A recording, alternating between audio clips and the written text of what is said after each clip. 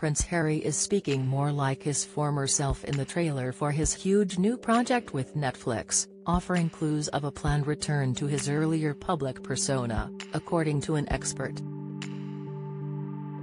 The Duke of Sussex's own Heart of Invictus, which he has executively, will hit Netflix on Wednesday as part of his and Meghan Markle's huge multi-year $100 million deal with the online streaming giant. The 5-part series follows 6 people competing in the 2022 Invictus Games, a global event founded by the Duke of Sussex in 2014 that helps wounded service members heal through sports.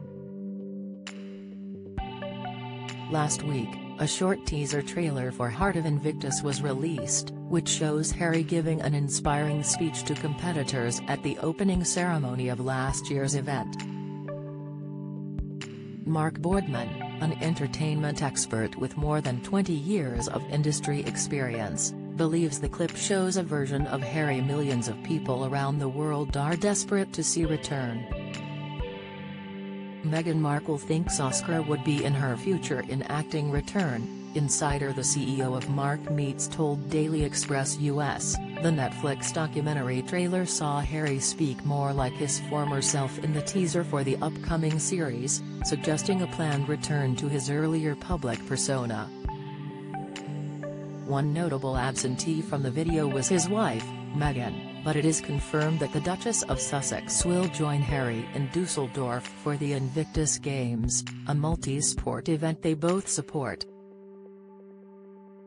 In light of their evolving roles, Meghan and Harry need to make their own chapter now and either find a new image with a distinct identity or rediscover his former character pre-Meghan that the public expects to see.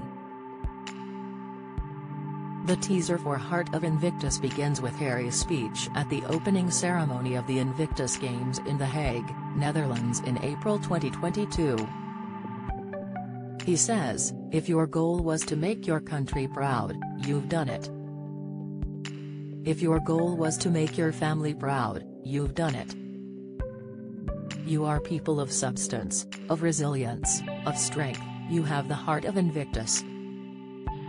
But Boardman has warned the success of his huge new project with Netflix is crucial for his future with the streaming giant and shaping his career outside the British royal family. He added, "The success of the Heart of Invictus documentary for Prince Harry is paramount for him and his relationship with Netflix." Prince William and Kate irritated over Harry's plan for Queen's anniversary. Latest Meghan Markle's silent cry for help while Prince Harry was abroad spotted, comments Prince William and Princess Kate's very long vacations raising eyebrows, report, "It holds immense significance for him, not only in terms of personal accomplishment but also in shaping his relationship with the streaming platform." The prince will fly to Germany to attend the next installment of the Invictus Games, which takes place in Dusseldorf, Germany from September 9th to 12th. He will be joined by Meghan, and both will have key roles to play during the course of the event. A spokesperson for the couple said, "The Duke and Duchess of Sussex are delighted to attend the Invictus Games 2023 in Dusseldorf. The Duke will be in attendance throughout the entirety of the Games and will be joined by the Duchess shortly after the Games begin."